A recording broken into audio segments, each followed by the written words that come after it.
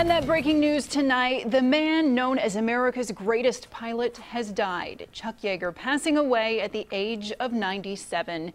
Yeager was the first person to break the sound barrier and one of the most decorated test pilots in Air Force history.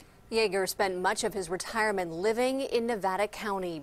His wife announced his death on Twitter this evening, saying in part, quote, "An incredible life well lived, America's greatest pilot, and a legacy of strength, adventure, and patriotism will be remembered forever." Yeager rose to fame as an ace fighter pilot in World War II. He's credited with shooting down at least a dozen enemy aircraft, but Yeager's most famous accomplishment was breaking the sound barrier back on October 14, 1947, while flying over Southern California. Following his retirement in 1975, Yeager moved to Grass Valley with his wife.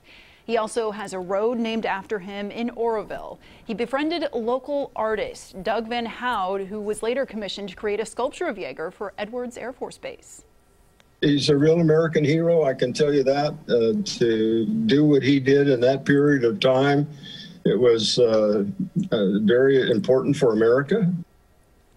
Yeager was awarded a silver medal for bravery in 1975, and President Ronald Reagan awarded him the Presidential Medal of Freedom in 1985. Yeager was also inducted into the California Hall of Fame.